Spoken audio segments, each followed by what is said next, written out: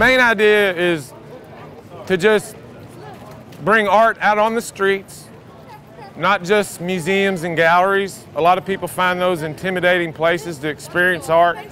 And so the idea is just to drive our art around.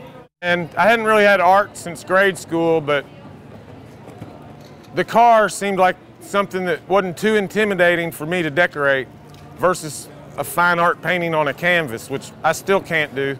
I am what I call a visionary artist. I work off of visions. We are self-funded. We don't get funding for appearances generally. We drive them every day. I have 6 to 7 art cars. My daughter now has one. And it's a part of our life. And I would not drive a plain car.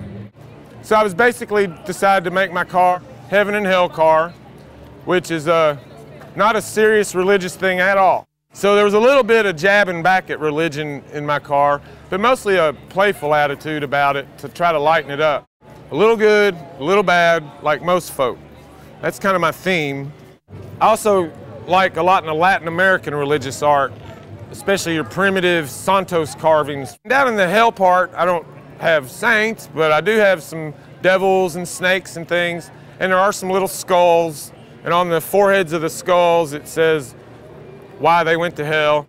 I guess it's a ministry that we have with our artwork, is that we try to promote the fact that Jesus loves freaks, and we're all freaks. It's our daily driver. We drive it all over the country.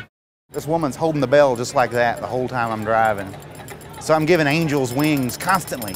I found a mannequin for sale for $20, a female mannequin. I said, that's a bargain. I'll take that one home, put it on the truck. I said, well, it must be the fall of Eve.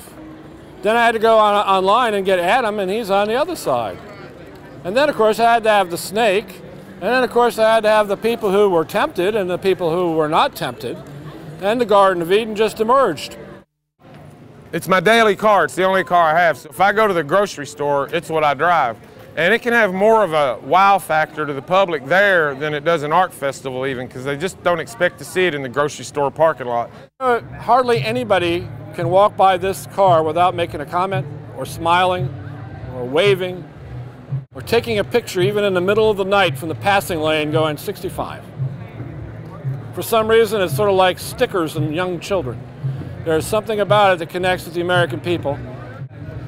And if all you have to do to make people happy and smile is to drive an art car, well, it's easy enough. Why not?